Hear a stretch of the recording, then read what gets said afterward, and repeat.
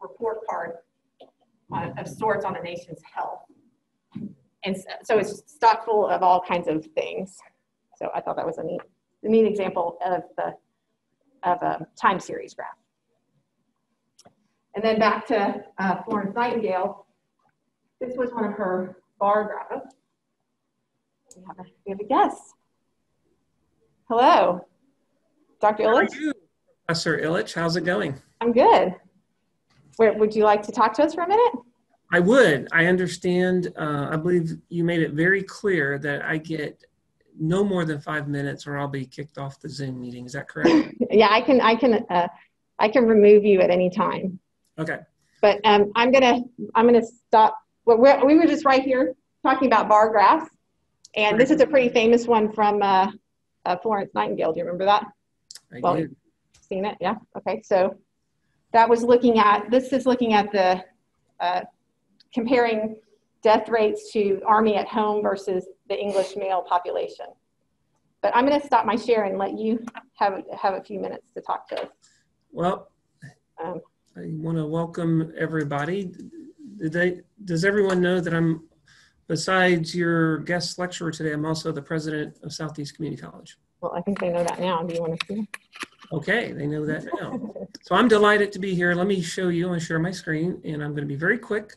And at SCC, my background is research, and so as the president, we utilize data daily, and often it starts with a simple graph. Let me show you just a few graphs. I've taken them, I screenshot them. So can you see this, Gail? We can.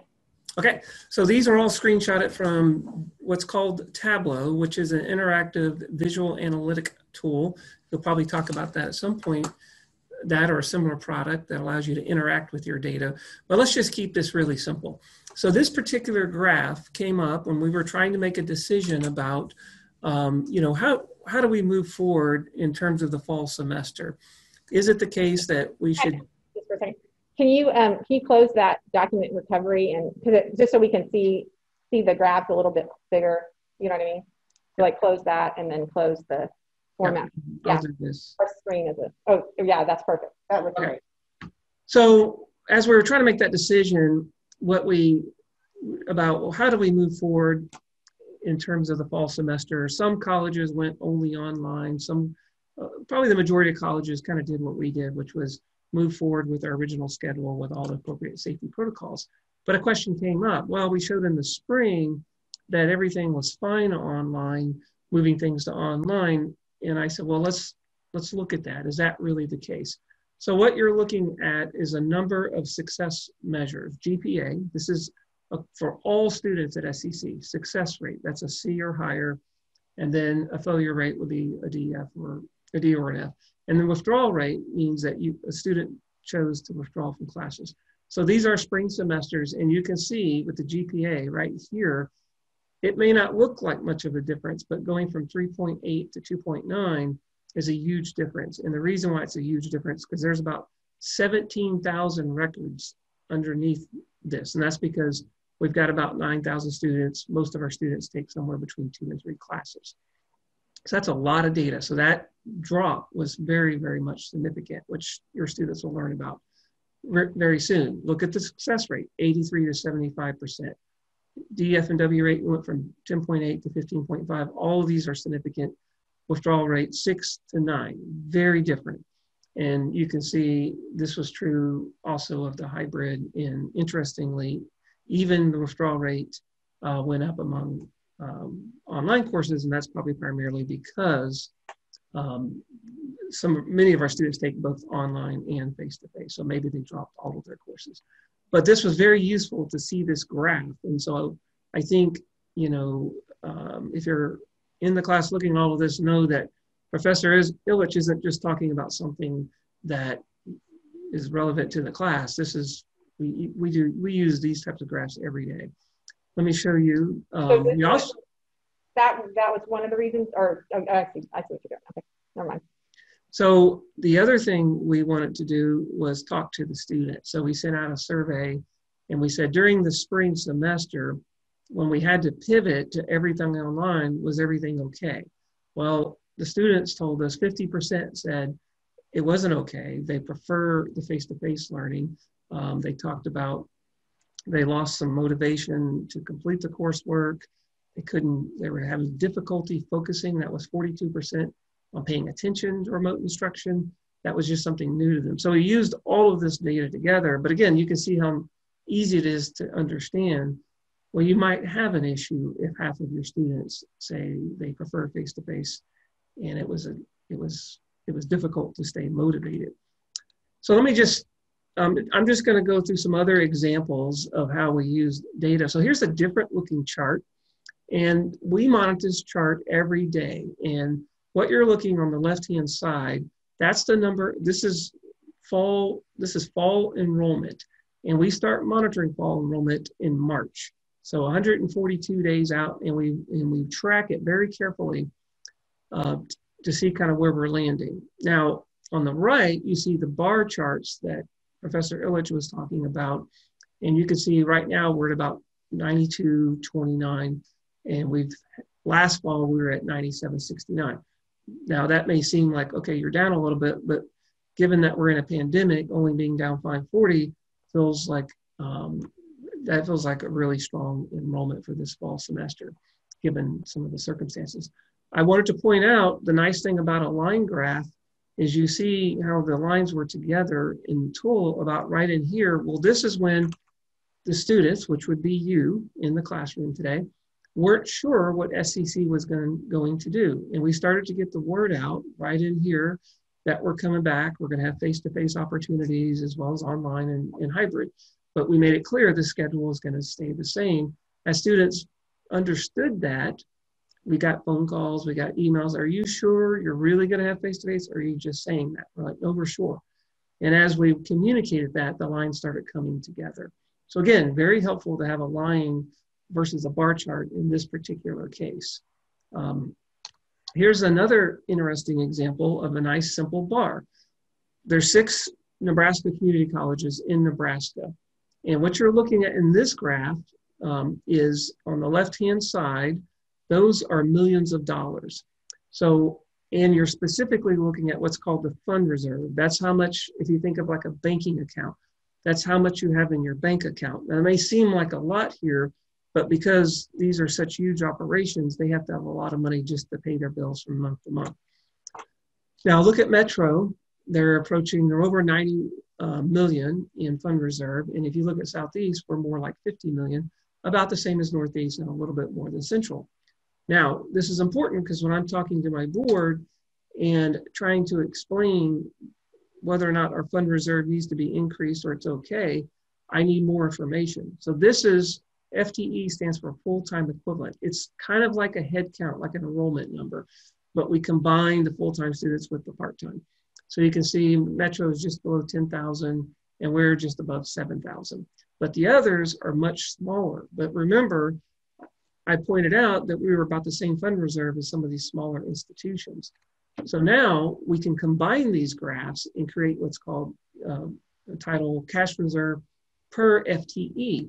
And then if you look on the far right, that's 17, 18, you can see SCC has the lowest fund reserve per student equivalent, full-time student equivalent. So that's something we're working on to kind of get that up a little bit to give us more financial options.